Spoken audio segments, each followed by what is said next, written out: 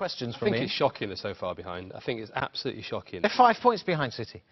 Behind Chelsea, I'm talking about. Okay. I think they should be title contenders. They had a very comfortable start to the season and made an absolute mess of it, a complete hash of the whole thing. They had a poor window in my mind in terms of leaving it so late to buy all these players.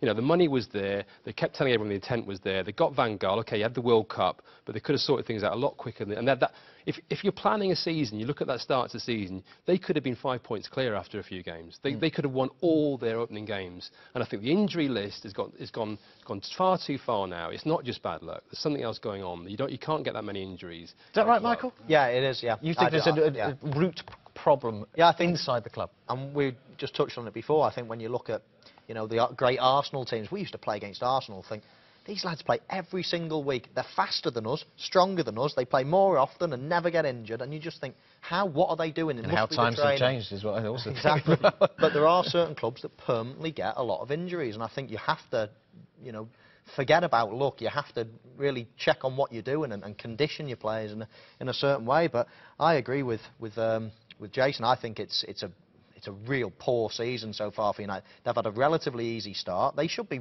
right up there near top of the league. Will they have a say in this type of race as it goes? They've got no say in this. None whatsoever.